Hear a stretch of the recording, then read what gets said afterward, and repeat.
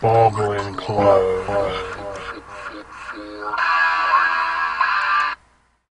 What up, peeps? Mr. Bones back at you, and we're doing a Tubi Tuesday in honor of our friend Alucard, a.k.a.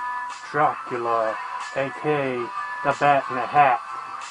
It has come to our attention recently that there are some chump stains on YouTube that think they can tell other YouTubers what they can and can't do. You can't do Tubi Tuesday, we're doing Tuesday Tuesday.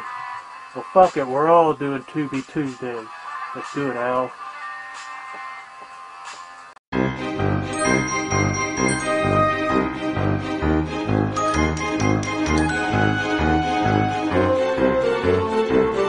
I'm going to talk about Gnome Alone. I really like this movie. It reminded me a lot of two of my other favorites, Leprechaun and Rumpelstiltskin. Stars Vern Troyer, Mini-Me from Austin Powers as a little evil gnome like Rumpelstiltskin and Leprechaun, but he's a gnome, like a garden gnome, but you know, he don't sit all still in a yard.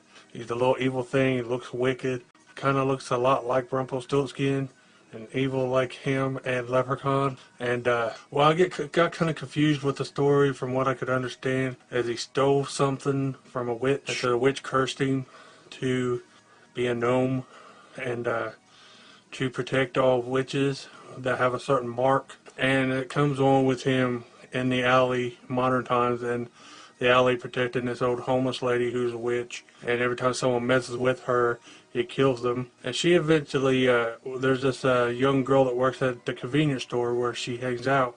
And she eventually gets killed, and the girl's checking on her. She gets hit by a car, and the witch touches her and puts the sign on her, so she becomes the new witch.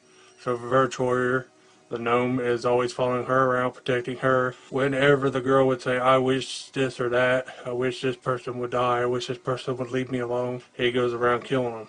If you like movies, little terror movies like Ginger Dead Man, Rumpelstiltskin, Leprechaun, I'd highly recommend you check it out. I really enjoyed it. So yeah, that's my little review. Peace to all the homies and fuck the haters.